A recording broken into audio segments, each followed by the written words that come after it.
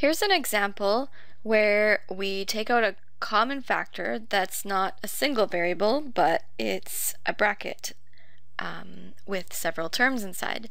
So here we have 15, 2z plus 1 cubed, plus 10, 2z plus 1 squared, minus 25, 2z plus 1. So we can see that 2z plus 1 is our common factor, as well as the 5, that is the common factor from the 15, 10, and 25. We don't have a negative up front, so we don't need to take that out. Now what's left inside? Well, we need a 3 because 5 times 3 is 15.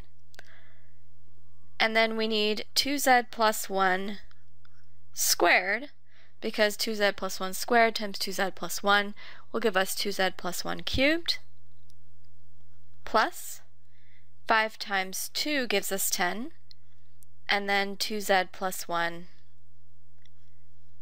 to the power of 1, because 2z plus 1 times 2z plus 1 is 2z plus 1 squared, and then negative 5, and now the 2z plus 1 is factored out.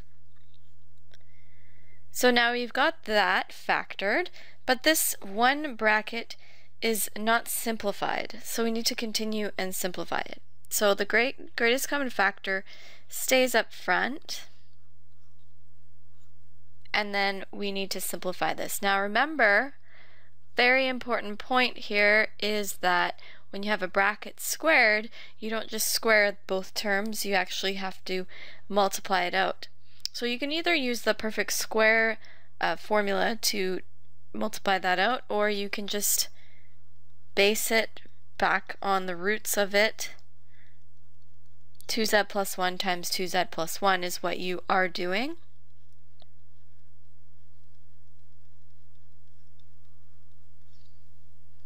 So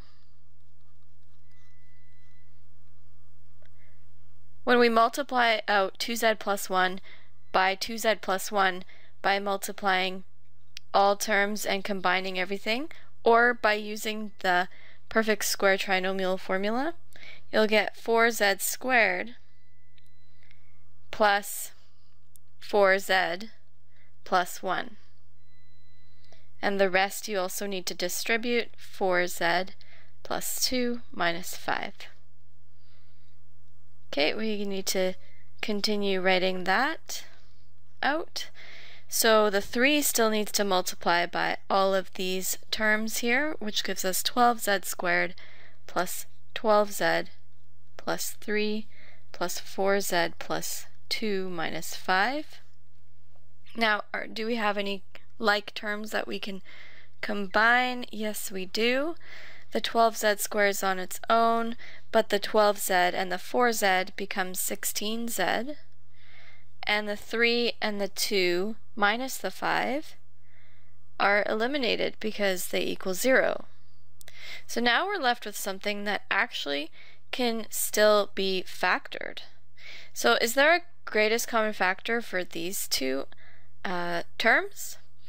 Well, yes, there is. There's z and 4. So that means we're going to keep these greatest common factors, but out from these you still can get a 4 along with this 5 and a z, and everything's going to just multiply up front here, so we're going to combine those in a second. So if we took out a 4z from this interior term here, we're going to be left with 3z plus 4. So that leaves us with 20z times 2z plus 1 times 3z plus 4. And now that is completely factored. You know when something is completely factored when you can't factor any of your factors any further. And so you can look at it as also that all the pluses and minuses are contained in brackets, and it cannot be broken down any further. Let's take a look at another example so that we can see what happens in another case. So here we've got a negative up front, Usually when you have a negative in your first term, we like to take it out as a common factor, which is going to change all of our signs in all three of our terms here. So the other greatest common factor we have between 5, 10, and 15 is 5, as well as the m plus p to the power of 2, because 2 is the lowest exponent on that variable term. So we've got m plus p squared is our greatest common factor. So inside, we've got, so negative 5 came out, and then now we've got just m plus p to the power of 1, because m plus p to the power of 1 times m plus p to the power of 2 is going to give us m plus p to the power of 3. The second term now is going to be negative because we took out this negative, so all these signs are going to change. And also we have 2, so then now we have 2 times, and we've taken out the m plus p squared.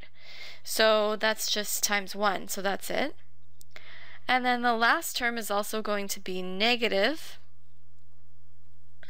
and it's going to be 3 times m plus p to the power of 2, because the power of 2 times to the power of 2 gives us to the power of 4. Alright, now we've got this interior leftover bit that we need to clean up. So let's take that a bit further.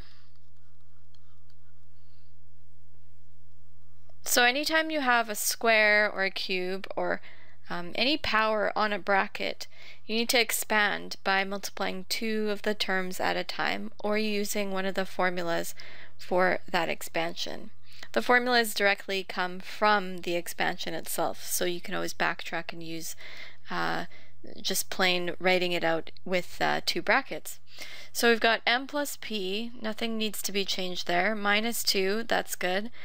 Now you be really careful here because you don't want to multiply in the negative 3 because exponents go before multiplication.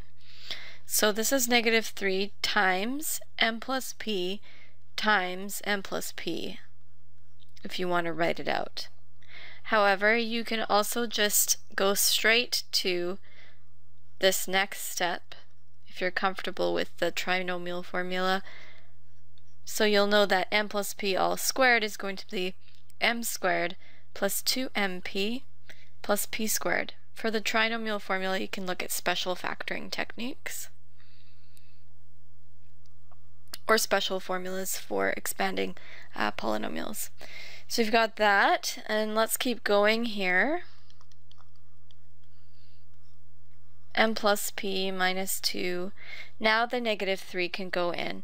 Remember, you can only multiply 2 terms at a time, so you can multiply the 3 in first here and then multiply by this other bracket, or you can multiply the 2 brackets first and then multiply the 3 in. But you cannot do the 3 and multiply it into everything, for example. Okay, so we're going to have negative 3m squared plus